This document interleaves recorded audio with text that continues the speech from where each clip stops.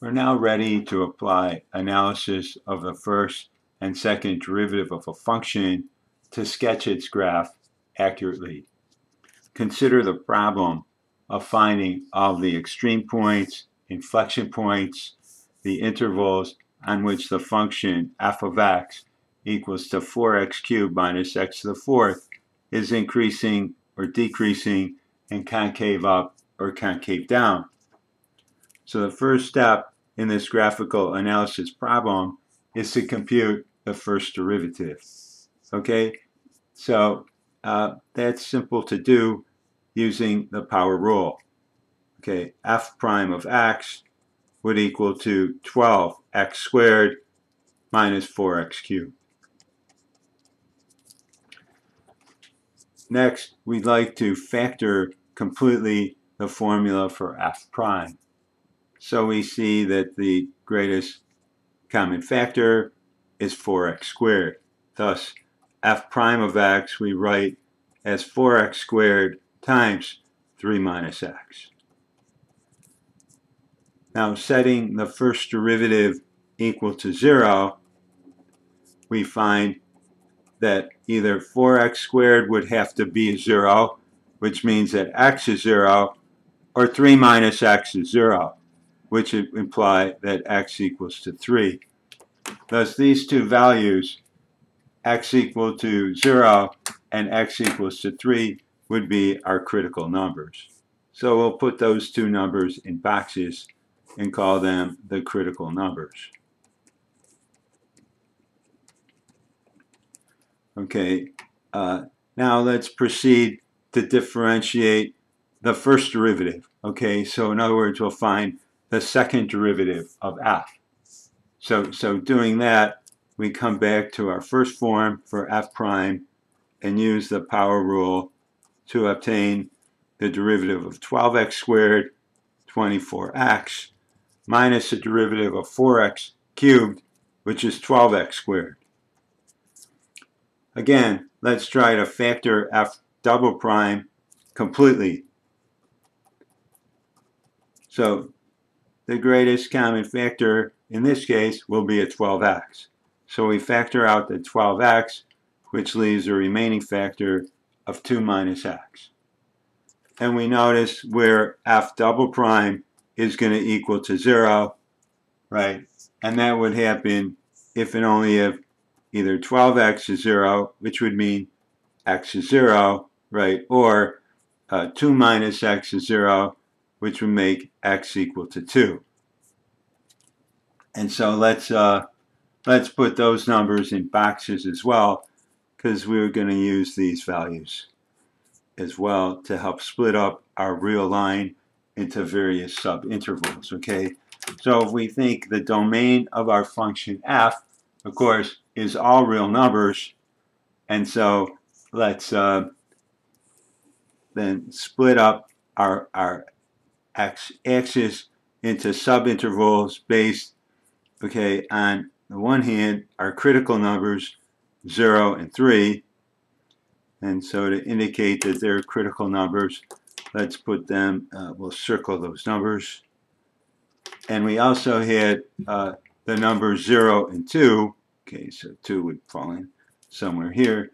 Those, of course, were numbers where the second derivative is 0, so to indicate the second derivative was 0 at those points, let's say we put those in boxes. And so thus, we have our number line split up into several intervals, right? The intervals of all numbers less than 0, the numbers between 0, 2, 2 and 3, and 3 infinity. And so specifically, analyzing the sign of the first derivative, the sign of, say, f prime of x over the real line, we see that checking out this formula going back here for f prime of x, specifically notice that whenever x is negative, 4x squared would be positive valued, and 3 minus x would also be positive. So f prime of x is a product of two positive numbers, So it's always positive whenever x is less than 0. So that means the function f has positive slope to its graph, thus f is increasing on the interval from minus infinity to 0. Okay, we also see that if we take a point, say x, between the critical numbers, between 0 and 3, then 4x squared is still positive valued, of course, and 3 minus x would also be positive because x is less than 3. So still f prime is positive for all the x's between the critical numbers 0 and 3. So that means that the function f continues to increase, in fact, all the way from minus infinity to 3. F is increasing. However, when we finally substitute in a value for x larger than 3, that's going to make the factor 3 minus x negative, which makes the first derivative negative value. So our function f has negative slope on the interval 3 infinity, so f is indeed decreasing on this interval. So we see that f, where is it increasing? From minus infinity to 3, it's decreasing on the interval 3 infinity. Now let's analyze the sign of the second derivative function over the real line. Okay, so what we see relative to the sign of f double prime of x, okay, would be that, again, let's focus now on this factored form for the formula for f double prime. And we see that whenever x is negative valued, 12x would be negative, but 2 minus x would be positive. So the second derivative is a negative times a positive would be negative on the interval from minus infinity to 0. So that makes the function f, right, curve down, right? F is concave down on the interval minus infinity to 0 and also increasing. So what does that entail about the shape of the graph of our function?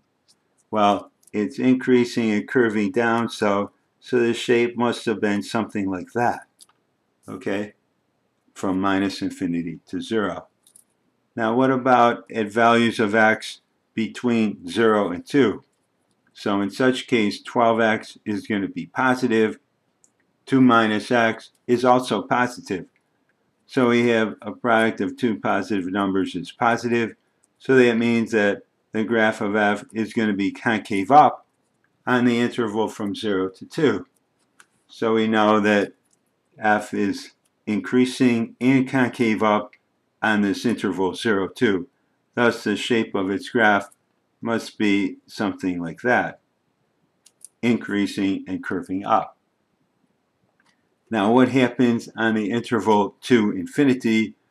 Well, whenever x is greater than 2, 12x is positive, but 2 minus x will be negative. Okay, so the function is always concave down. Okay, so f is concave down on the interval from 2 to infinity. Okay, so specifically between 2 and 3, it's going to be increasing and concave down. So the shape of its graph, increasing but curving down, would be something like that. On the interval 3 infinity, it's decreasing and curving down. Thus the shape would be more like that. So essentially, if we were to take these four arcs and connect them, we should get a fairly good sense for the shape of our function f of x, 4x cubed minus x to the fourth. Okay, so let's just do that and see what happens. Okay, so here's our function f, right? 4x cubed minus x to the fourth, which of course, if you wanted to, you could have factored out, for that matter, x cubed, and get x cubed times 4 minus x. Now, maybe I'll just try to make it look a little nicer in my graph this time.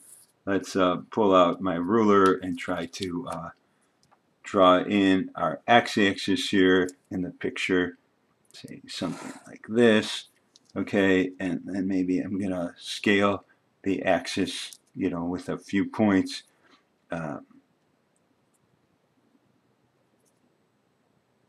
Okay, so perhaps we'll start out here with x at say -1, right? We notice that the points of interest lie between 0 and 3. Let's go a little, to the left. So say start out at -1. So then here would be up to say 4 on the x-axis, and then we'll also sketch in our y-axis in the picture here. So let's try to do that as well. Okay, and we'll scale our y-axis, and we'll see the y values get kind of large. So let's scale our y-axis in units of 7. So they say that 7, 14, 21, 28. Here would be like -7 along y. Okay, and let's notice the following, right? What are the values of the function at our points of interest? Okay, so of course f of 0 is going to be equal to 0, right? No question about that. 0, 0 is a point on the graph, and it's a point where the concavity changes. Thus, we're going to get an inflection point at 0, 0. Okay, what happens to f at 2? Well, that would be 2 to the third is 8, 4 minus 2 is 2, 8 times 2 is 16. At 216, we also see there's a change in concavity. So this point, 216, will be another point of inflection for our graph. Okay, and then we notice what happens at 3. Well, f at 3 will be 3 to the third, 27, times 4 minus 3 is 1, is 27. So you could see that because the graph is always increasing to the left of 3 and decreasing on the right side of 3, that at 3 we must achieve a maximum value. So indeed, 27 will be both a relative maximum and the absolute maximum value for our function. Okay, and then the other thing kind of we could clearly see from this factored form for f is that f of 4 is clearly going to be 0. So we will get, in addition to the x-intercept at the origin, we'll have 4, 0 as another x-intercept for the graph of f. And maybe just to get another function value, say when x is less than 0, so what if we evaluate f at -1? We would get -1 to the third, or -1, times 4 minus a -1. 4 plus 1 is 5. So the value of f would be -1 at 5. So that was just to get an extra point, on the graph of f. So maybe here's about -5 on our x-axis. I'm sorry, on our y-axis. We also wanted to indicate, so this is, 14, so 16 would be around here on our y-axis, and then also 27, right, if that's 28, 27 just going to be slightly below, would be at about that height on the axis.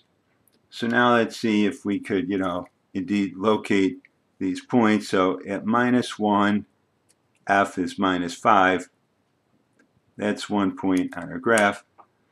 We know that at 0, the first derivative was 0. So at the origin, we're going to have 0 slope to the graph, right? A horizontal tangent line there.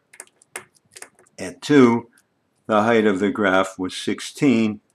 So 216 we find in our picture to be a point of inflection for the graph, right? And then 327, that turned out to be the high point on the graph, okay? The relative and absolute maximum point. And then we had this other intercept, x-intercept at x equals to 4, okay, along our x-axis. So let's say here's x. And so again, at 327, the graph has zero slope, right? The first derivative was 0 there. And perhaps what we could do is also note additionally that at the inflection point 216, what the slope of the graph is. Well, that would be the value of the first derivative at 2.